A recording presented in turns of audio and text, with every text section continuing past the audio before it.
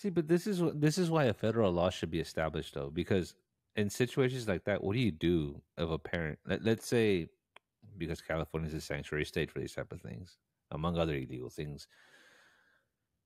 If the mom lives in Texas, which is not, you can't do it in Texas. They just passed that bill.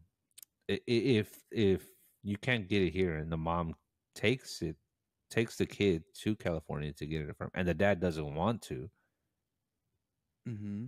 what do you do in that situation? If they're already in California as a dad from Texas, your home's in Texas, but your mom basically kidnaps the daughter to go get the surgery in California. What do you do at that point? This is where federally there should be some kind of line here. So I understand when it comes to states independence stuff like that, but situations like this, what do you do?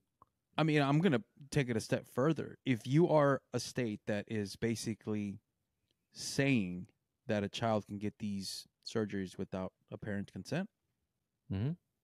then the state should be held responsible when the shit goes bad. Like a parent shouldn't have to be financially responsible that was opposed to that particular surgery. If Okay, but as there's a if parent, there's if there's any need as far as mental health after after the fact where shit went wrong, or any type of medical care that is required to basically bring you back to where you were back to normal, air quotes, that should be on the state. That should be on okay, the but state. That as a parent, you don't give two shits about that.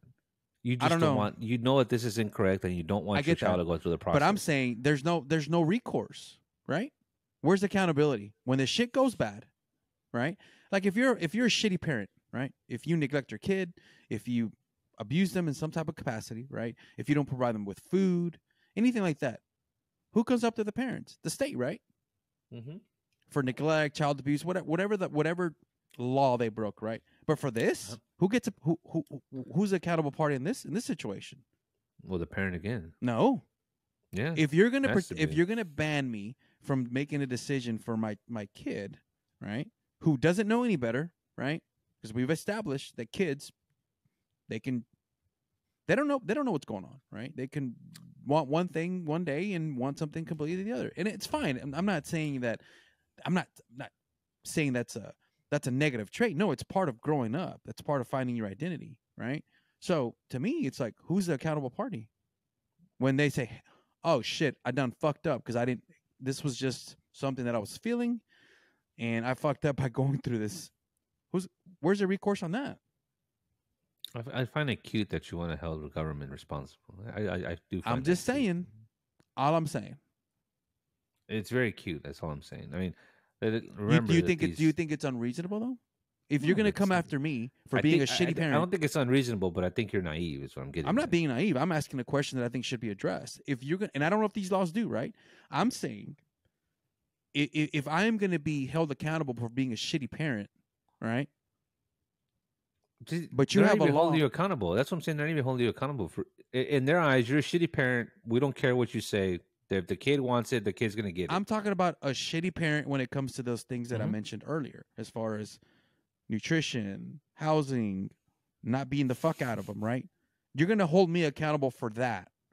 But when you basically take the right away to for me to decide what's beneficial for my kid, and basically saying "f you," you don't get to decide in this matter, and this shit goes sideways.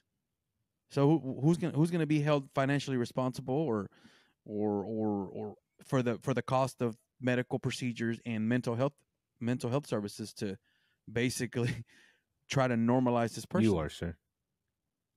Okay, fuck you. No take backs. I'm This is sorry, all but you. I That's all I'm just think it's saying. cute and naive that you think the government's okay. See the response to the COVID vaccine. What That's I'm all I'm saying. saying is that what I'm basically I highlighting get is what that you're to saying. me this is Yes, yeah, overreach. of This is course. overreach. That goes without saying. That's all I'm But saying. yes, it would be nice if they Because implemented a law and they stand behind the law that if you don't follow the law, but we're also going to be held responsible for it. Man, sure, that's cool.